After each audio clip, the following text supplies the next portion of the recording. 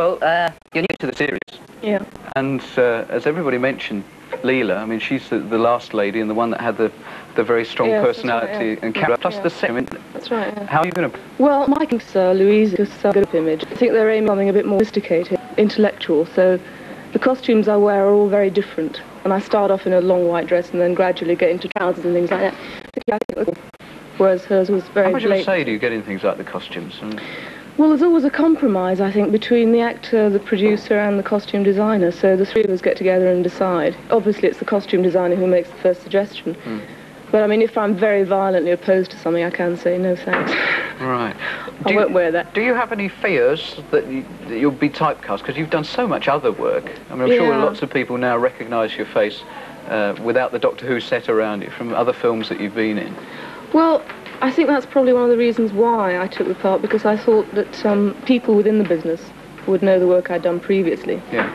So they'd still remember me for the work before, as well as Doctor Who. And as far as the viewing audience goes, I don't think I'm that well known with the viewing audience, because I think some of the TV programmes I've done have been more obscure.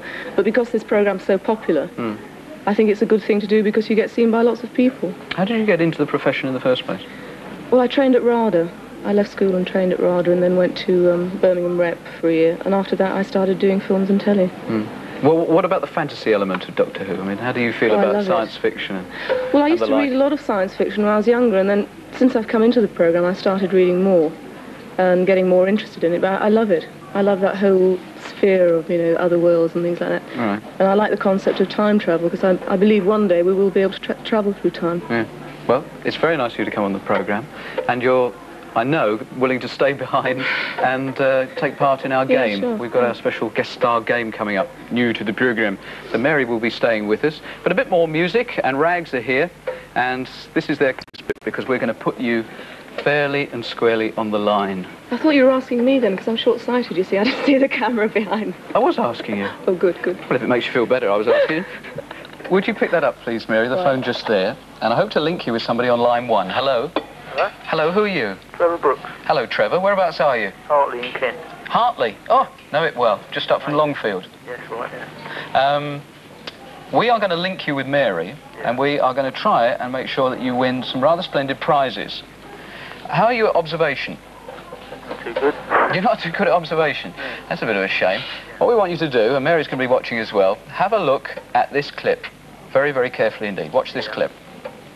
I want one volunteer. Oh, did you watch that closely, Trevor? I hope so, because along with Mary, what we want from you right now, and as quickly as possible, can you name 12 things that you saw in that clip from It Ain't Half Hot Mum, beginning with the letter B? B. Berry. Berry, yeah. Go on, Mary. Bamboo. Buttons. Buttons. What was the one you said then? Bamboo. Bamboo. Yes, okay. Yes, I'll give you bamboo. Braces. Braces. Belt. Yes. Boot. Yes. Buttons. Yes. That's 7. Bonces. Bonces? What a bonce? What, you mean in the form of heads? Yes, yes. I'll give you a half for that. Bonces. Bald. Pardon? Bald. Boards. Yeah. Yes. Quite right. Beard. Beards? Who had a beard? I was the boots. Boots? Yes, we've had boots. Beard? There wasn't a beard. Bushes. Bushes. Yes, all right, I'll give you bushes. At 1, 2, 3, 4, 5, 6, 7, 8, 9 and a half. Bootlaces. Oh, that's cheating. I'll give you another half for that. You're up to 10. Buckles. Buckles? Yep. You're up to 11. You've only got one more to go. Bottoms. Badges. Bottoms.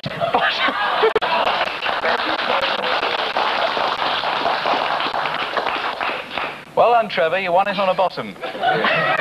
It was Mary's as well. Splendid. Now, you're there with your 12 Bs. I told you it'd be silly. Now, I can give you an offer. Both apply to 1 year. You can have 1 year's supply of this, which is not white wine. It's bubbling bath foam. Yeah. Okay, 1 year's supply of that. Have we got you sort of vaguely interested? Yeah. Yes, you obviously don't bath. Looks very nice, Trevor. Oh, 1 year's supply of sausages.